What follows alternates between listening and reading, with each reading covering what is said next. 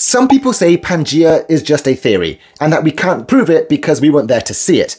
But by that logic, we couldn't prove dinosaurs existed, or that your great-grandparents were ever born. Science doesn't rely on being there, it relies on evidence. And when it comes to Pangea, we have got plenty. Start with the word theory. See, in science, a theory isn't a guess. It's a strong explanation we have backed by repeated testing and mountains of evidence. Like the theory of gravity or evolution, plate tectonics theory, which includes the idea of Pangea, is a well-supported framework, not a hunch. Now, the evidence.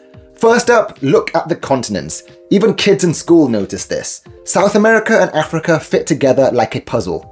But when we map the true edges of these continents, the continental shelves, well, the fit is even tighter. And that's not a coincidence. Then we have fossils. Mesosaurus, a freshwater reptile, is found in both South America and South Africa.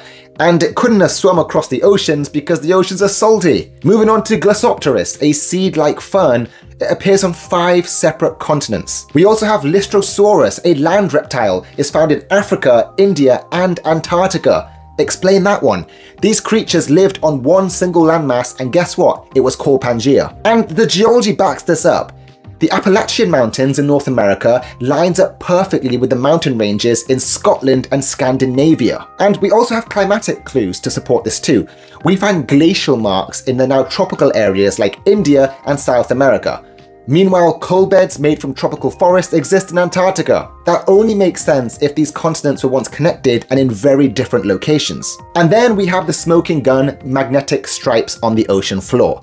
See, as magma rises and cools at the mid-ocean ridges and spreads apart, iron minerals align with the Earth's magnetic field. Now, the magnetic field flips every few 100,000 years. We know this because we can see it in the barcode-like pattern.